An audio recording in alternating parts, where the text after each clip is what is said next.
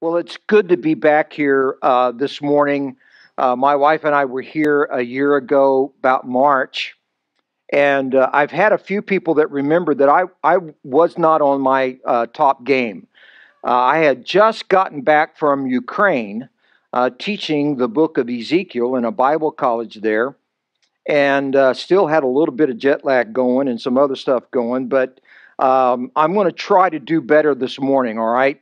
You can make the judgment if you remember. There's not very many people who remembered, and that's okay. I'm used to that.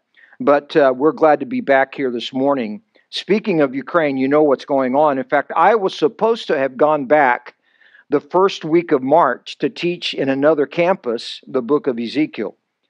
Um, I didn't go, and I'm glad I didn't, because I would have been right in the middle of a war. So let's continue to pray for Ukraine. We have two projects. Manna Worldwide has two projects in Ukraine. The personnel and the kids that we're helping, they've all made their way to Romania.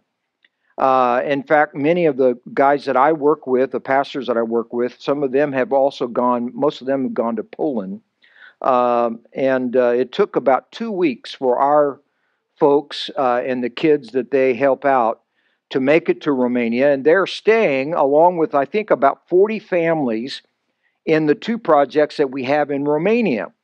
And it's amazing what God knows everything. God's not surprised at any of this that's going on. But in fact, when I joined Man about 6 years ago, we had purchased a little clinic building, a building that had been built for a hospital or a clinic.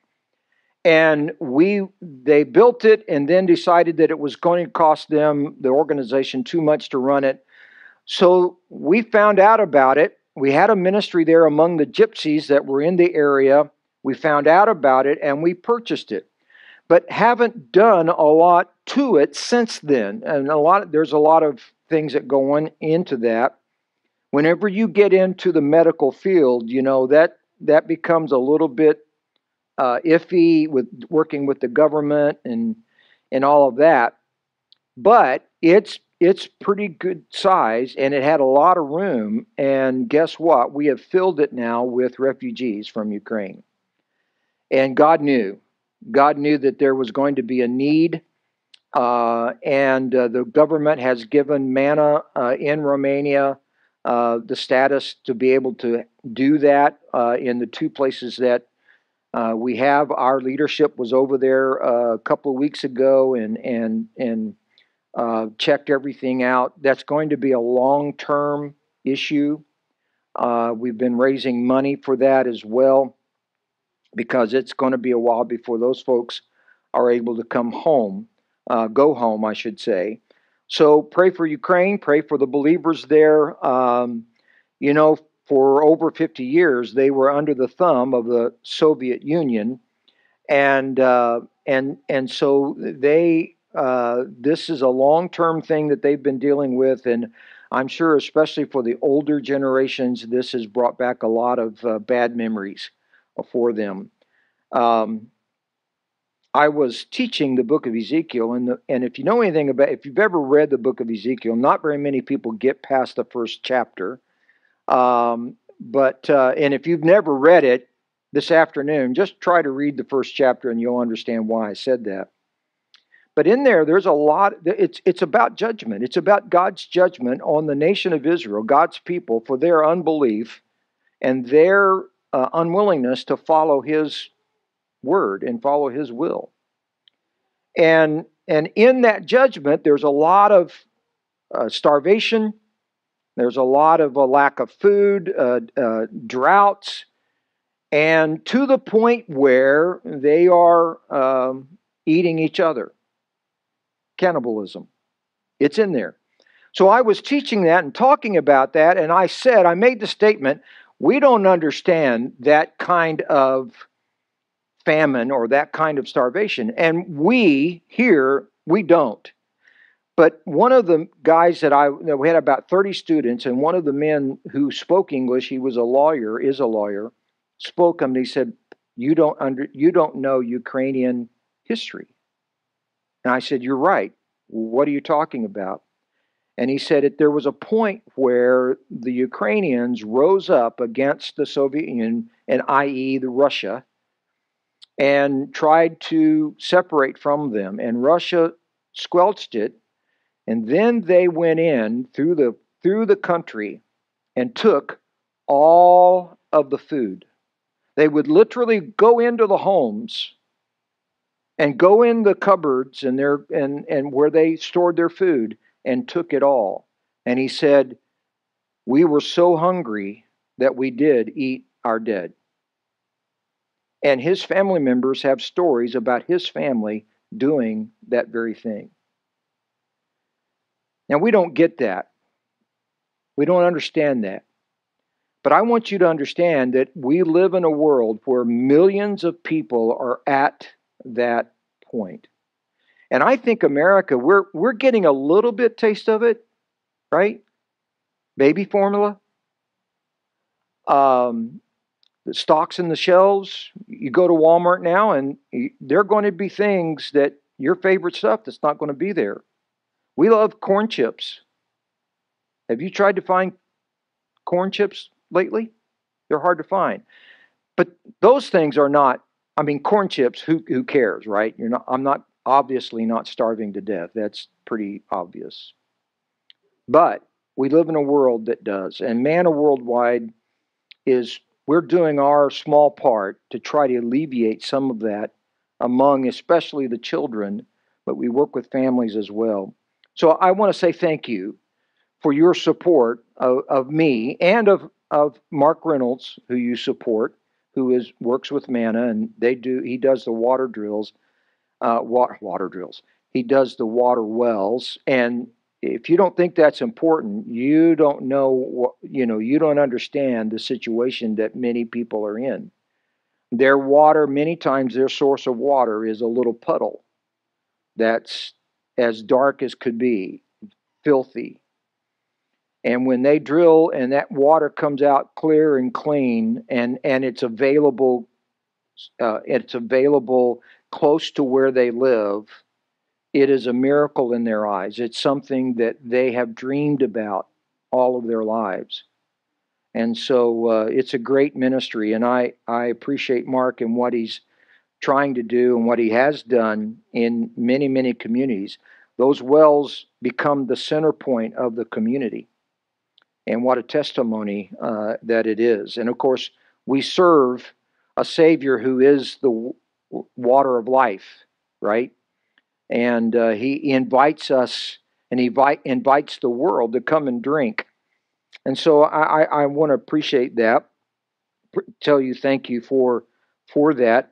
And this morning we're going to try to encourage you to go further than that. And your pastor and I are going to talk about a project that you're going to adopt. And we want to encourage you to make a commitment today beyond your tithes and offerings. That's priority. Don't take from what you're giving to your church to give to missions or to give to Manna. That would be a mistake. And the reason is because if there's not enough money to pay the light bill, guess what? There's not going to be a church, right? So that's your first priority. The second priority is your missions giving. And I want to encourage you, if you're not actively giving on a faithful, regular basis to your missions program, start today. You know, it's really not about how much you give. It really isn't. Really, the issue is how much is left in your budget, but it's also, are you giving? And here's what I've learned in the 63 years that I've been alive, and I've always been under the sound of the preaching of giving to missions, giving to Faith Promise, giving above and beyond my tithes. And what I've learned is that once you learn to do it and start doing it, doesn't matter how much, that how much will grow. And you're not going to miss it. You're going to figure out a way to cover it. Now, we talk about sacrifice, and I don't know that any of us, and including myself, really understand the idea, the concept of sacrifice. But there are things in our life that we could not do that cost us to be able to give to certain things. My sport is golf. I love to golf. If you know anything about golf, you see my head, you see a golf tan, right? Because from here on in, it's pretty light. It's because I wear a cap. So anytime you see a person like that, you go, oh, he's a golfer. I love to play golf. So in order to pay for the golf, you know what I did? I cut the cable. We don't have cable at our house. And that works with giving to your church and to missions and to Manna. What is it in your budget that you can absolutely do without? You may not want to do without, but you could, in order to help some kids live. And I mean that with all sincerity. What is it? So we can all figure that out. So there's a card in your chairs, and I want you to grab that card and hang on to it, if you will. And as we go through this morning, just think about it and pray about it. And bring your attention to Mark chapter 10. We're going to look at two events in the life of Jesus Christ that have to do with kids. And we're going to bring out some things. And what I want to encourage you this morning is to think about whether or not you're following Christ in these three things. Am I a true follower or disciple of Jesus Christ? Meaning, am I doing what He did? And that's what I love about the Gospels, is because you remember the thing, what would Jesus do? And a lot of people wore the wrist and the shirts and the hats and all of that. Most of them had no clue as to what Jesus would do. If you want to know what Jesus would do, you got to study the life of Christ, right? So we're going to study just a little bit of the life of Christ this morning. And we're going to start in verse 13. Mark chapter 10, verse 13. And they brought young children to him, that he should touch them, and his disciples rebuked those that brought them. Now keep in mind, they did not believe that Jesus was the Son of... They didn't know who He was. All they knew was that He had a reputation and that He, in their minds, was a rabbi, a teacher. And it was a privilege for the parent to have their children be blessed by a rabbi. And that's what these parents are trying to do. They're trying to get their kids to Jesus, a rabbi. They did not know that He is the creator of the universe. They did not know that He is God. They didn't know any of that. They didn't believe that. But they knew that He was someone special. He was, in our terminology, a rock star, right? And they wanted His signature. They wanted His blessings on their children. But the disciples had another agenda. They had something else in mind for Jesus Christ. Verse 14, but when Jesus saw it, meaning He saw what was going on, He saw what the disciples were doing, He was much displeased. Another word for that was He was angry, righteous anger. And He said unto them, allow the little children to come unto me, and forbid them not, for of such is the kingdom of God. Verily I say unto you, whosoever shall not receive the kingdom of God as a little child, he shall not enter therein. And He took them up in His arms, put His hands upon them, and blessed them. And when He was gone forth into the way, there came one running, and kneeled to Him, and asked Him, Good Master, what shall I do that I may inherit eternal life? What a great question. It's a question that everybody should ask. How can I go to heaven? How can I enter in the kingdom of God? How can I be a part of that family, of that kingdom? And Jesus said unto him, Why callest thou me good? There is none good but one, that is God. Thou knowest the commandments. Do not commit adultery. Do not kill. Do not steal. Do not bear false witness. Defraud not. Honor thy father and mother. You notice that Jesus leaves out the top 10 commandments that deal with our relationship with God. He's only talking about our relationship with each other. And he says, you know these commandments. And he answered and said unto him, Master, all these have I observed from my youth. Do you believe that? No. No. So right there, he shows his heart, this young man. He's lying. He's not speaking truth. Now, in his mind, he may have done all of those, but in reality, no. And he answered and said to him, Master, all these I've observed from my youth. Then Jesus, beholding him, I was looking at that this yesterday again, and that caught me. Why would John or Mark put that in there? Why would God have us to see that? Did Jesus, beholding him? I mean, he's having a conversation with him. Isn't he looking at him? It's beyond that. Jesus is looking right into his very soul. And that's what God does. See, God's not fooled by our outward appearance. You can fool your boss, you can fool your spouse, you can fool your kids, you can fool your parents, but you're never ever going to fool God. Because his perspective is really, really, in fact, it's as deep as you are. And Jesus is looking at the heart of this young man, and he sees that this young man did not fulfill all of those commandments. Now, they're not very many, right? I mean, the law of God's bigger than just the 10 commandments, but that's really all we need to know that we are sinners in need of a Savior. He says, behold him, but he loved him anyway. And said unto him, one thing thou lackest, go thy way, sell whatsoever thou hast, and give to the poor, and thou shalt have treasure in heaven, and come, take up the cross, and follow me. There are three things that I want to bring out about following Jesus here. First one is that Jesus loves. And we sang about it this morning.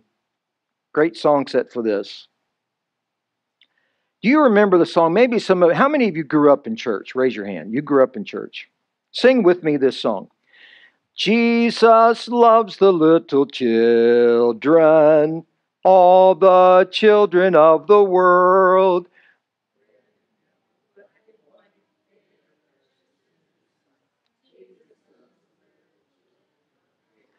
Now, I probably didn't get you started right on the key there, but good job. Isn't that amazing? How many of you, it's been over 30 years since you've sung that song?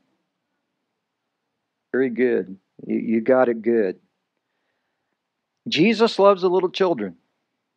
Now, you would think that that would be something that I wouldn't need to bring up, but I think we do, because I have met church members, older church members, who really didn't want a bunch of children in the church. You know why? Children are messy, right? They rub their hands along the wall. They mess up the bathrooms. They make noises during church services. I got a hand raised right over here. Yes, sir, I'm guilty. Son, we were all guilty at one point. How many of you ever had your ear twisted in church? Or flipped? You better cut that. How many of you ever been taken out of church? I have. And it wasn't about talking either. No. There was a belt involved. Or a paddle. My wife carried a wooden spoon. Now you get arrested for that today. Jesus got angry at his disciples. They were hindering the children from coming to him. By the way, we can do that too. We can do that with our attitudes about kids. We can do that with our giving, where we don't want to give to where we can make things available and make sure that the children's area is nice and bright and clean and ready to go with all that needs to be done. I know some church members that are my family members that belong to a church that I'm very well acquainted with, and they did a big bang up job, and they got upset because it messed up the decor in the church. I don't think Jesus was pleased with that attitude, to be honest with you. He certainly wasn't in this story. But Jesus also loved the rich young ruler, the one that came to him. He loved him in spite of what he saw. And that's key. That's key for all of us. Amen. Even my wife and I have been married 43 years this coming June, if I got that right. Thank you. Thank you. Yeah, that's for her. Putting up with me all those years. Yes, there you go. That's a miracle. But she can't see what God sees in me. And it's not pretty. And he still loves me. And he still loves you. The greatest love there can possibly be. Because just shortly after all of this happens in Mark 10, he's going to lay down his life for you and me. And he's going to suffer great pain for you and me. Why? Because he loves us and he knows what we need, and we needed that. So we're to love as well. We're to love God, and that's where tithe comes in, or grace giving. I don't care what you call it, doesn't matter. But folks, and I know this is an old cliche, but you can't love without giving. Now you can give without loving. We do it all the time, especially nowadays. Every time you go to the pump, you're not loving. Yeah. So, but you can't love someone without giving something to them. Your time, your attention, gifts, doesn't matter. And you can't say this morning, God, I love you, but I'm not going to give to your work. I'm not going to give to your church. I'm not going to give to your mission around the world. I'm not going to do that. We show love God's work by giving to missions, and we love the poor, and that's where Manna Worldwide comes in for you as a church. Saying, God, I want to express love to those who are less fortunate than me. I'm going to skip the next slides, guys, of the family, if you don't mind. The second thing is Jesus blessed. Jesus blesses them, and that's what the parents were looking for. And this entails loving on them by touching them and hugging them, and all of that was very appropriate. We have to be careful today, don't we, with these terms, and that's unfortunate. But he blessed them. The creator of the universe reaches out and hugs and touches and blesses these children. In that one instance, Jesus elevates the status of children. And at that time, in that community, in that culture, children were just above a dog. It's true. And then came women, and then came men. Now, that wasn't God's plan, but that's the way man developed it. They were elevated. Children, especially children who are abused, underfed, sick, are important to Jesus.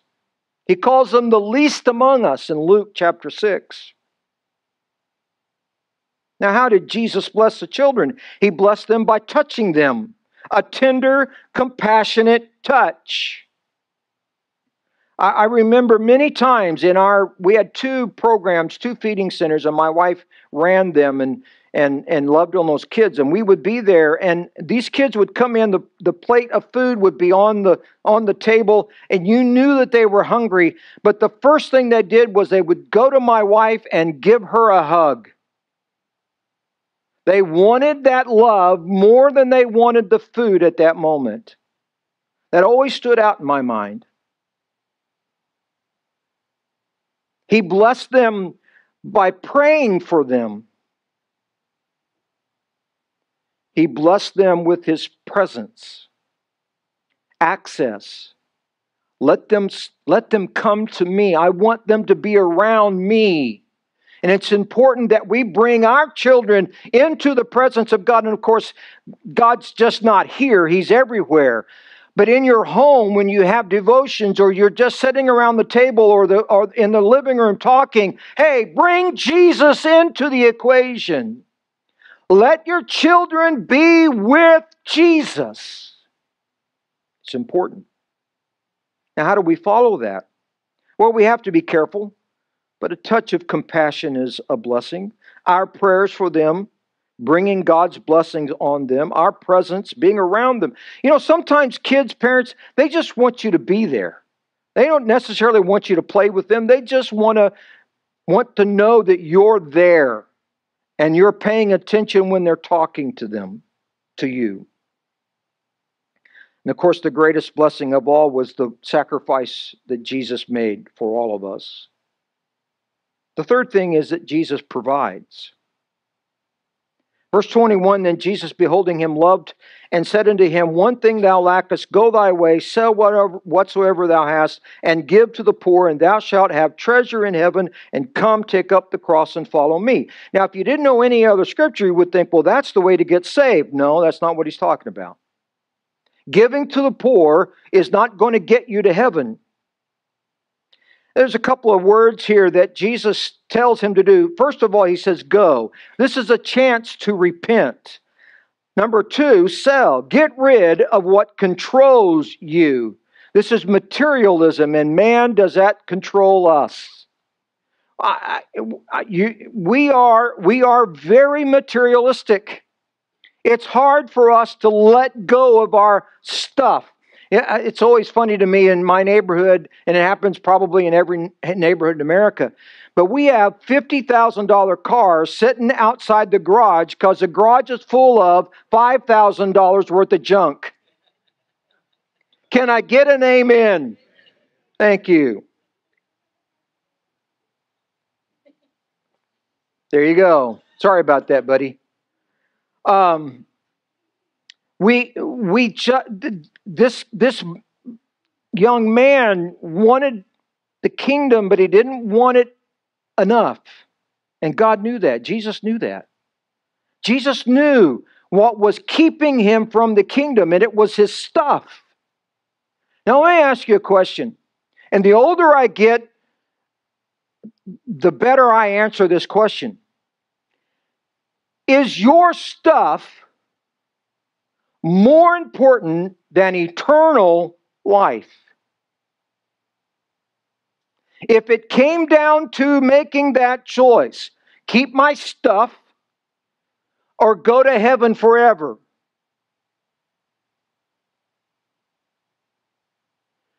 Now, I don't want to put all of this on you, and I say this often, probably said it last time I was here. When I'm finished, I don't want you to feel guilty about your stuff. Praise God for it. I've got stuff, right? God's blessed you. Good. The other thing is, I do want you to leave here grateful, understanding that it is coming from God. All good things come from above.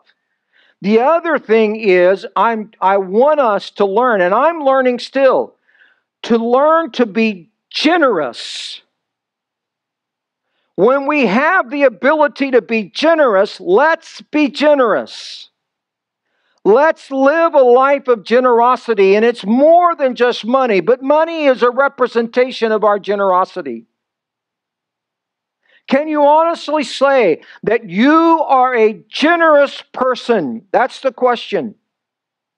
And believers in Jesus Christ should follow His example, and His example is generosity. Amen. He died on a cross so that we could have eternal life. But more than that, that is an abundant life. It's not just an escape from hell. It's the wonders of heaven that we don't have the mind to understand yet. So He says, go, sell, and give to the poor. Not just to anyone, give to the poor. Salvation does not come from giving to the poor. Salvation comes from changing loyalties. This man was loyal to his wealth, to himself. He was self-righteous. We are, as Jesus said in this story, He says, the kingdom is made up of children. What does He mean? He means that that's the way we come to Him. We come to Him as little children with great faith and nothing in our hands. Poor in spirit. We have nothing to offer. We take up the cross. That represents a life of sacrifice and giving. It's representation of a life that is living for other people, not ourselves. And sometimes people that we may never meet. But we give. We do it. Now, look with me as I'm finished. Verse 24. And the disciples were astonished at His words.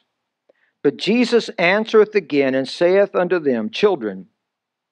He's talking to the disciples. He's calling them kids, children. How hard is it for them that trust in riches to enter into the kingdom of God? It is easier for a camel to go through the eye of a needle than for a rich man to enter into the kingdom of God. And they were astonished, out of measure, saying among themselves, who then can be saved? And of course, Jesus knows what they're thinking. And Jesus, looking upon them, saith, with men it is impossible, but not with God. For with God all things are possible. If there's someone in your life that you're praying for to get saved, I want to tell you that with God, all things are possible. If God's calling you to do something that's outside of your comfort zone, and you know it's God speaking to you, surrender that call and understand with God, nothing is impossible. And this morning, I'm going to ask you to do something that you may think is not possible. And that is to take this commitment card and commit above and beyond your tithes, above and beyond what you're giving to missions. Don't take from Peter to give to Paul and say, you know what, I'm going to do this. It costs us about $1 a day to feed a kid. That's the average anywhere in the world. That's what the average is. $1 a day. That's not much. Now I know, because I pay the same prices at the grocery store. Well, my wife does. I pay the same prices at the gas station. I have to deal with the economy like you do. I know where things are. And maybe some of you are going, Gary, you're asking us to do this now? The Bible says that without faith, it is impossible to please God. In actuality, probably all of us could probably give $1 a day, the adults. Maybe even some of you young people. You could figure it out. So maybe God's speaking to you about doing more than that. By faith. By faith. Going, I don't know where it's coming from, but I'm going to give it, and God, I'm going to trust God in my life. I'm going to figure it out. But I think we all can figure out at least $1 a day. And I'm going to ask you to pray about that and to think about that and see what God will do in your life. As you consider someone else, kids that don't belong to you. You probably will never meet, but you're helping feed them so they can survive. And because we work with churches and missionaries and national pastors, it's not just about the food. There's always a gospel message in this. And bring them to a saving knowledge of Jesus Christ. About 70% of the children that we work with around the world come to know Christ as their Savior. About 60% of their parents do so too. It works. And we're asking you to do a little extra. And with God, it's possible. Would you bow your heads, please? Now, I'm going to pray, and then I'm going to give you a moment to think about this and to take a pen or piece of paper. And I'm going to ask you to fill it out and make a commitment today, right now. And then I'm going to have you stand, and I'm going to ask you to bring those cards, even if they're empty, even if you're not going to fill it out. Maybe you're just going to pray, and you're going to put your name in there, and you're going to say, you know what, I'll pray. That's okay. Bring them to the platform here and lay them down and pray for Manna Worldwide. Pray for Brother Mark and myself and for the Manna team and for the kids and the families that Manna reaches out to, the missionaries and national pastors that we work with, our partners. And just spend a moment in prayer. You don't have to kneel, you can stand, you can do whatever. I'm going to ask you to do that. I'm going to pray first, and then I'm going to give you a moment just to think about it and to fill that card out. And please, please, make a commitment today, at least to pray, but perhaps even to give. Father, I thank you that you love us in spite of us, in spite of our true nature that no one else can see, but you do. And that you bless us, and we are blessed. You've blessed this church with this facility. I'm so grateful for that. What a beautiful place to worship you and to come and serve you and serve others and serve the community. We thank you, Lord, that you provide and that you're using us to provide for others who can't for themselves.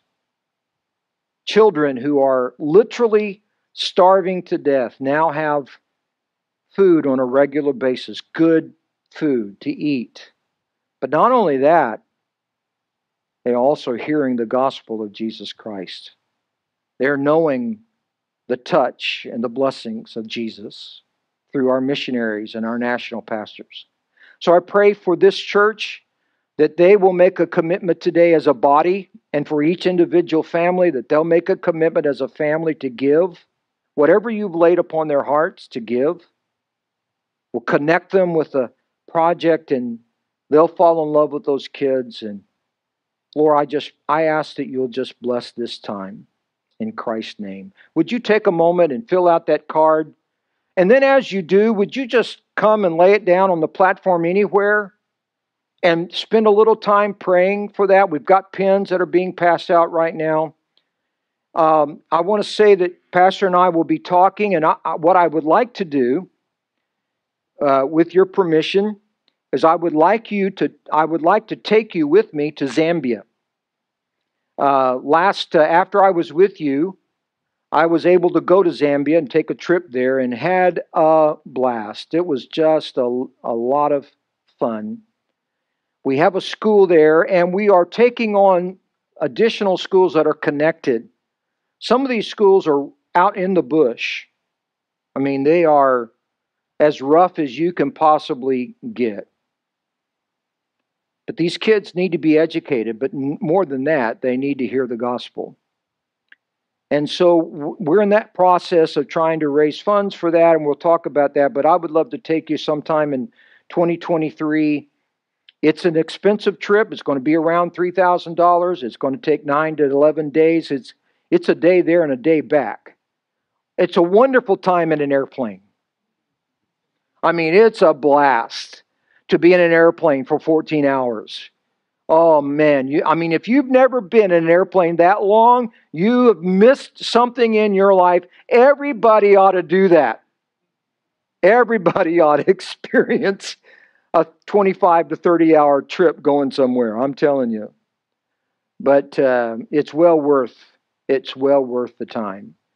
And so we'll be talking about that and discussing that. I know some of you were going to Honduras, and that's great too. Mark's a great guy. I love what he does in Central America, and we'll try to get him to Africa because we have to dig wells as well. But again, thank you very much. Would you stand, please?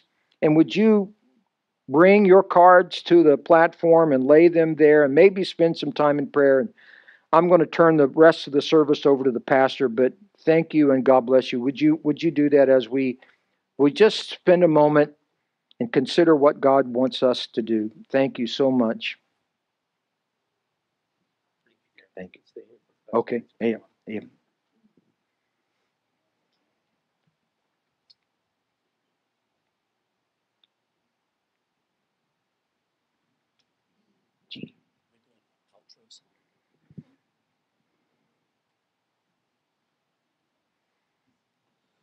All right.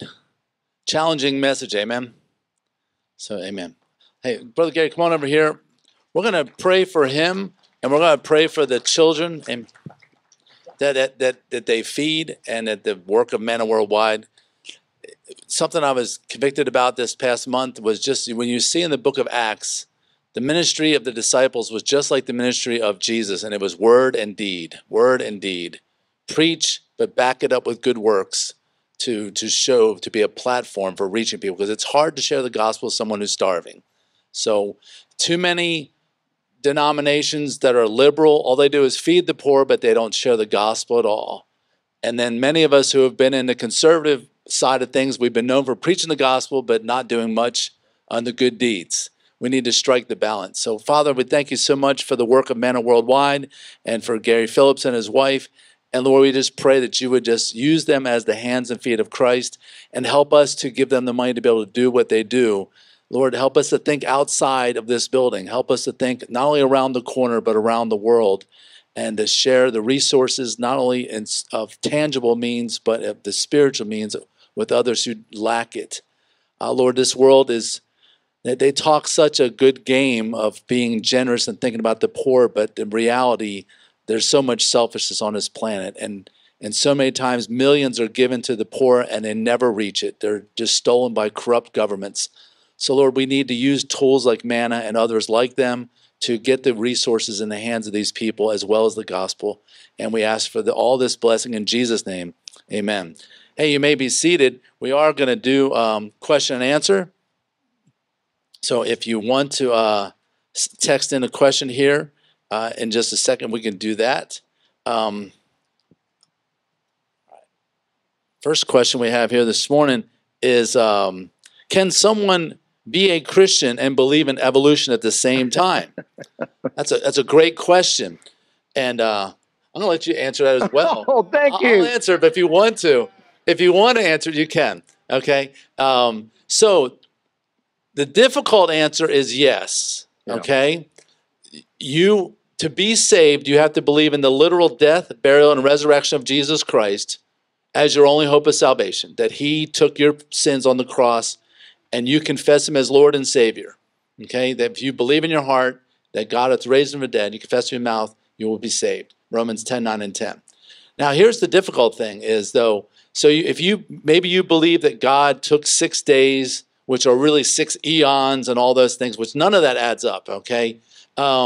When you see the Hebrew word yom in the Old Testament, it is always about a 24-hour day. Always, always, always. And that's why Moses goes even extra lengths to say the evening and the morning were the first day.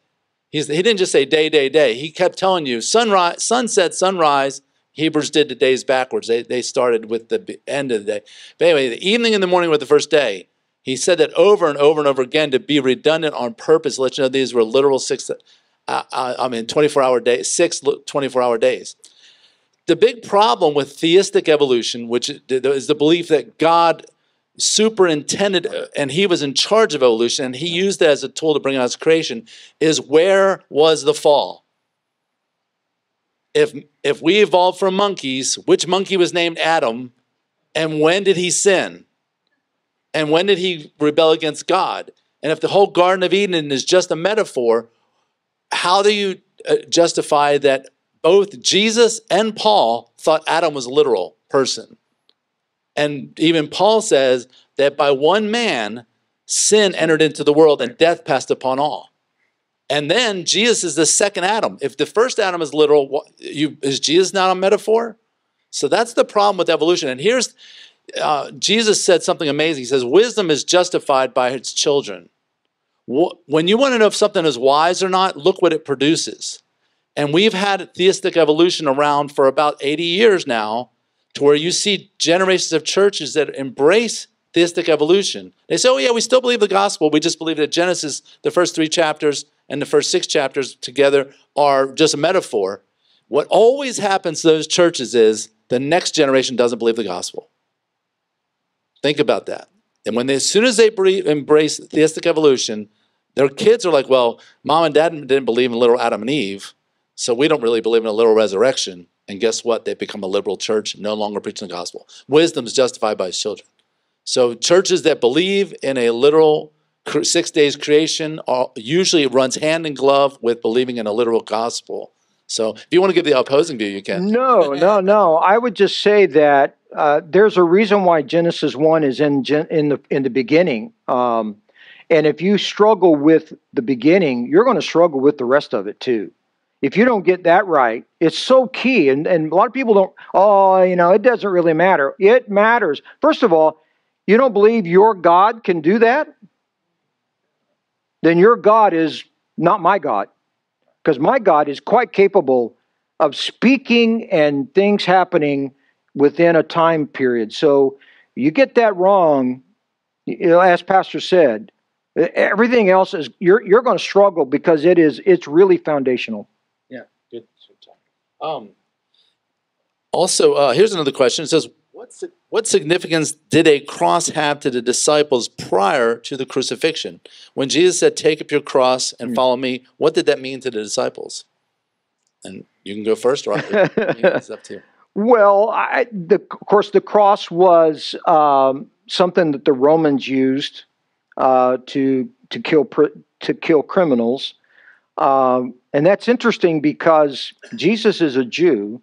It was the Jews who were calling for his death, but the Bible tells us in the Old Testament that cursed is the man who hangs on a tree, right?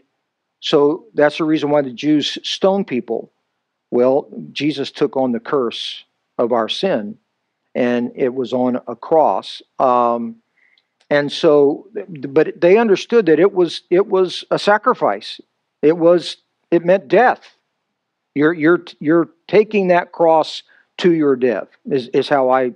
Yeah, that's exactly. Jesus wasn't the first person to be crucified, right. So they saw crucifixions often, and to them, what Jesus was saying is, you need to die. Jesus was saying to them, you need to die to yourself. You need. In fact, he says that in John. He talks about that the kernel of corn dies when you plant it. It dies, and then from there, hundreds of kernels come from that. Yes, and he says, he that loses his life for my sake shall find it, and he that finds his life shall lose it. So in other words, are you willing to take up your cross, die to yourself? And that's what being a Christian is. And American Christianity, being born again is just a fire insurance policy. I just don't want to go to hell, so I'll pray this prayer, and boom, and now I live my life however I want. Yeah. That is not true Christianity. Right. True Christianity is you take up your cross, and you say, I no longer what Gary wants, I will do what Jesus wants. And at the moment you give your life to Christ in exchange for his life for yours, you're born again. But it's not that, I prayed this prayer, and I'm going to do whatever I want. No, it is submitting to the lordship of Christ, and you can't separate the two. There was another comment here. This is very true too. There's a great documentary that you and your kids should watch. It's on evolution called Expelled. Expelled, the subtitle, No Intelligence Allowed. And it's not written by Christians. It's written by people scientists who embrace intelligent design. I kept wanting to say artificial intelligence. Intelligent design. That's Musk. Elon Musk that believes in the AI. So Right. Yeah. So intelligent design, which a lot of Christians are having a hard time with intelligent design because they think it opens the door for theistic evolution. And it does, but what it does, it opens the door for all thought. And that's what we want. The schools have basically said, no, we can only teach one thing, don't teach anything else. And that's not the way. In fact, the original court case in 1908 that opened up the door for evolution was that evolution and creation can be taught. And they won the court case so they could say, we just want equal footing.